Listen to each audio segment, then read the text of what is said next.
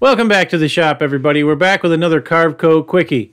So your stock size isn't big enough. How do you make it bigger? Well, you go up here to Model, you click on Add a Border, and if you want a symmetrical border, you'd add that number right here. In other words, if you wanted to increase this by an inch all the way around, put the number 1 in here and click Apply. Now, I stumbled on this because I've struggled. I've always wanted to add material to just one side or the other and couldn't figure out how to get top, bottom, left, or right to activate. It's very simple now that I realize it. You have to click on the words symmetrical to shut that off. Then click on the other item that you choose.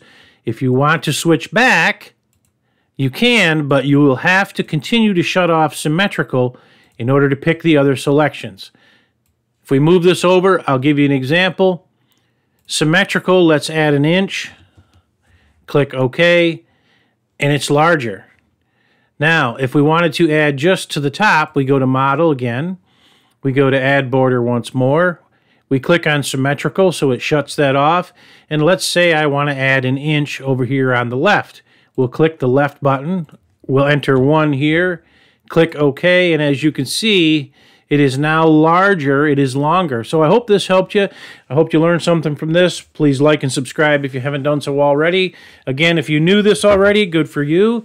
If you didn't, I'm hoping that this helped you. We will catch you on the next one. But I've always struggled to do one side or the other. Ugler. Oh, I will get through this. Don't worry.